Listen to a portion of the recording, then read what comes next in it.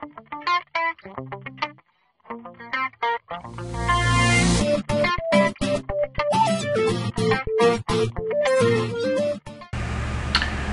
so in this tutorial we're back with our hot diggity dog, and what we're going to do is we're going to start working with manipulating the data a little bit more and also using some functions and formulas. So after giving my spreadsheet some thought, I want to make a change here. I want to move my quantity column over so that it's right next to the name of the items. I'm going to go ahead and I'm going to select my quantity sold. I'm going to right click, I'm going to cut, and I'm going to go over here and I'm going to right click and I'm going to put insert cut cells. And what it does is going to go ahead and move my price over, and it's going to replace it with the quantity. Now what I'm going to do next is I'm going to create a fourth column of information, and I'm going to put in sales subtotal.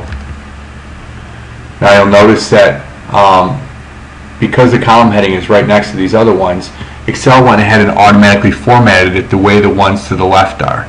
But we still need to make the column wider, so I'm going to go ahead and widen my column.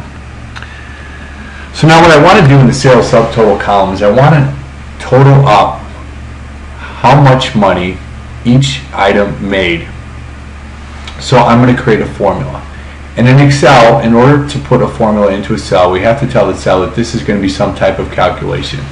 To do that, we're going to start off by clicking on the equal symbol. And you'll see now that it comes up in the formula bar also. Now what we want to do for this one is we want to multiply the quantity times the price. So what I'm going to do is I'm going to click the number that I want, and you'll see that what Excel does is it actually puts in the name of the cell that you're going to be multiplying. I'm going to go ahead and put in my multiplication symbol, and then I'm going to click the other cell that I want to multiply.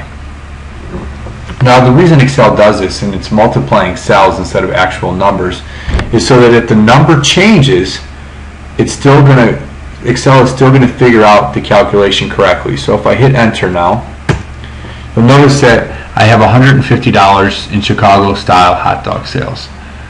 Now if this number were to change and I put in 55, you'll notice now that my sales subtotal is automatically updated. Because Excel wasn't multiplying 3 times 50, it was actually multiplying whatever quantity happened to be in those cells by each other. Now I want to do the same formula for these other cells, and there's a really cool thing that Excel can do, and it's called the the pull handle.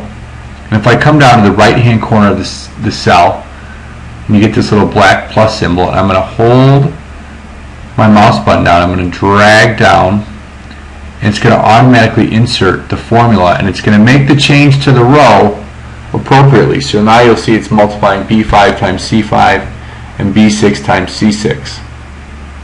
And that's called the fill handle. Now you could have done a copy, or you could have just re-entered another formula, but the fill handle is a much more efficient way of working in Excel. And when we're working in Excel, we always want to find the fastest way to do things. So now what we're going to do is we want to add up a total. So under our chili dogs, I'm going to write the word total, and I want to total up the quantity of hot dogs I sold, and I want to add up my sales subtotal. Now one way we could do it, I could do equals, and I could click into the number I want to add, and I can do plus and go to my next cell, plus, and my last cell, and hit enter. And this would certainly work. There's nothing incorrect about this, but again in Excel we want to do things in the most efficient way. So I'm going to go ahead and I'm just going to delete that. And what we're going to do instead is we're going to go up into the ribbon to something called Auto Sum and select Sum. And what this is going to do, it's going to put in what we call a function. You'll notice right here it says equals sum B4 through B6. So what it's going to do, it's going to add up all the information that's found between cells B4 and B6. And all I have to do is hit enter. You'll notice now that my quantity is updated. Of course I don't want this with accounting, so what I'm going to do is I'm going to go up to the number group and I'm just going to select general, and I do want to center this, and I have it like this now. And now you'll see if my quantity again gets adjusted, and it was 50, you'll see that my total also is updated. And I'm going to do the same thing for my sales subtotal. I'm just going to do an auto sum, and I'm going to hit enter, and there we have it. Now if we want to kind of set this apart, I'm going to go ahead and select all the way across, and up on the ribbon I'm going to go to Cell Styles, and there's one called Total, and this will kind of section this off from the rest of my spreadsheet, and it will bold it and put in that single line below the items and that double line below the total and the numbers to kind of highlight that in fact is a total. So that's a simple formula and a function. Now there are certainly other things that we can do. So let's go ahead and do some other calculations here. And what I'm going to do is I'm going to go ahead and to the right of price I want to add something. So I'm going to go ahead and click on C, and I might have to unmerge my title here, but let's try this first. I'm going to right click and I'm going to insert. Oh good, it still worked. And I'm going to put in cost. Now, as most of you know, that when a hot dog store is selling a hot dog for $3, it costs them less money to actually make and prepare that hot dog, and any money left over is what they would call their profit. So what I'm going to do is I'm going to say that the Chicago style hot dog costs $1.50 to make. Our Coney Island costs $1.75. And our chili dog costs $2. And I'm going to go ahead and I'll give that the proper formatting. Select accounting. So we have our cost and our price. And what I want to do here is I want to find what the profit subtotal was. And the profit is the difference between the price and the cost. So in other words, for each Chicago style hot dog I sell, I'm going to make $1.50.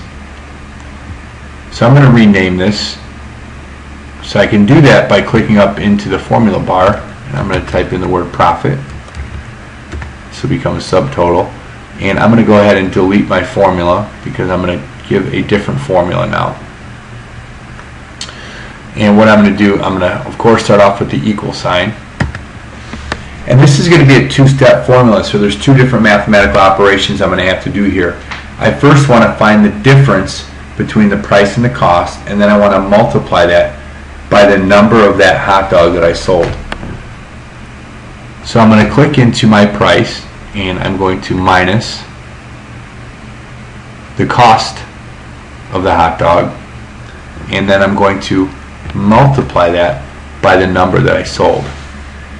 Now, if any of you remember your order of operations, if I were to leave the formula like this, I'm going to end up with the wrong number because it is actually going to do the multiplication before it does the subtraction. So what I have to do is I need to put parentheses around my subtraction, and then I can hit enter. You'll see now that I made $75 in profit for the Chicago style hot dog for that day. And then I can go ahead and I can drag down this formula, and I get an update there. Now, one thing I want to show you too while I'm thinking about it is if your cell is not wide enough, you're going to notice that you're going to get these number signs that come up. If you ever see that, it means there's a number value in there and the column is not wide enough to accommodate that number. This prevents someone from making mistakes, seeing that maybe they only saw 3 digits of a 5-digit number. So this automatically just puts the number sign in, or the number symbols in. It says, hey, you need to widen our column. So we can go ahead and widen our column. Now there are some other functions that we can use, such as the average, which I don't know that we would really want to do it here, but if we were trying to average these numbers, I can come up and do an auto sum, and I can do an average. And this will give me an average profit subtotal for each hot dog, and if I hit that, then I would have $105.83. I'm just going to go ahead and undo that, but that's how you would do an average. So there you have a little bit of knowledge now of how to do some basic formulas and functions in a spreadsheet.